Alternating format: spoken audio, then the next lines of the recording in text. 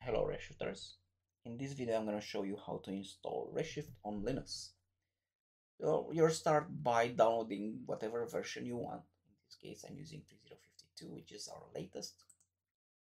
And you're going to download this Linux installer, and you can see here I did download this. It's about 600 megs and it's in my downloads folder, right? So I can try to do something like this.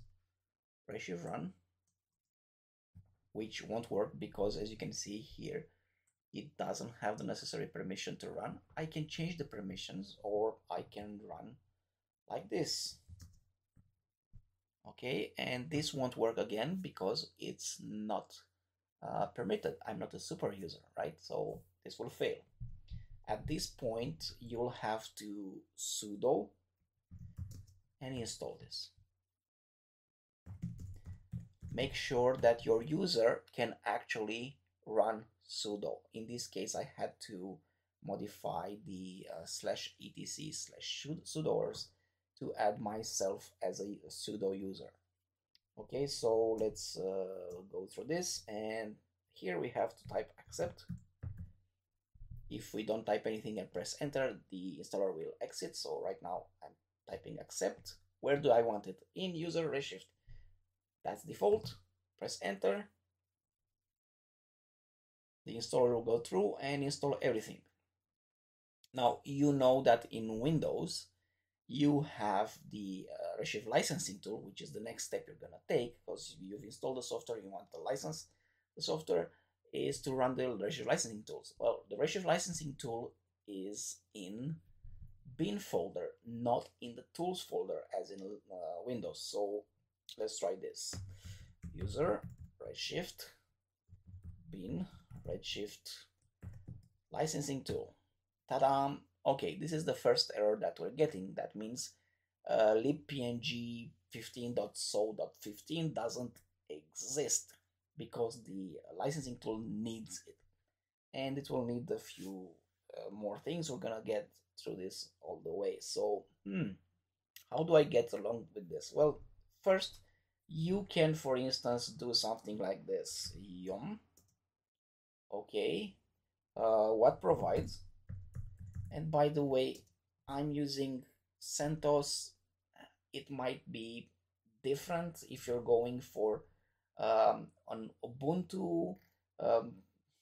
You might get sudo apt-get install, apt-get update, different ways to find which app or repo or where your file is located. There are many ways. Okay, so let's try to find this guy here.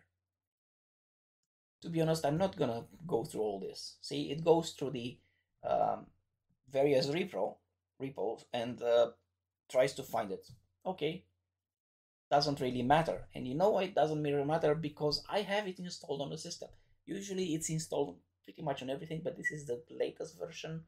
We don't compile Redshift on Centos 8. I think we're compiling on Centos 7. So let's try to find if I have the file. And to be honest, this is a brand new install. Okay, so let's try this. Sudo find from root grep libpng. Okay, so basically go through the hard drive and find any file that contains libpng. Okay, well, that's enough. I found it here. So I have a 16 version. Perfect. All I have to do is logical link this guy. Let's not get everything. Okay, as version 15. Ta-da! Let's run the licensing tool again. Okay, this time it's Qt Core, right? So yum. Actually, I did run this already. And let's try to find this guy. Okay, so let's see. Perfect. So what do we need? We need to install, so sudo yum install this guy. Okay, Qt5 base. Let's try this.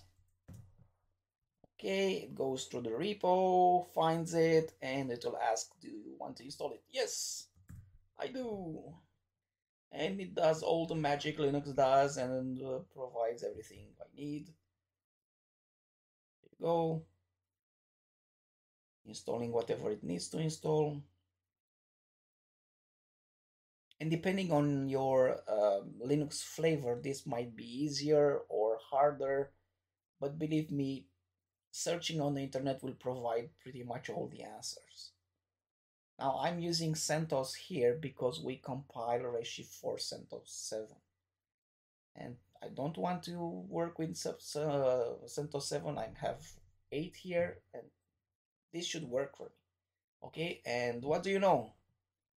We've managed to open the licensing and I can use my own license, activate it, and everything will work. Now, of course, if your 3D app like Houdini, Maya, Blender, um, even the command line in for Cinema 4D requires anything specific, you can work it out. Trust me, searching for these things is not a big deal on the internet. And to be honest, I haven't done this in years. And to manage to show you this, it took like 15 minutes just to find where the things are. I'll find it was easy. I didn't know the Yum what provides, but that was another web search. And as you can see, everything works. You can open the licensing tool, you can activate and go on your life. Hope it helps. Have a Cheers.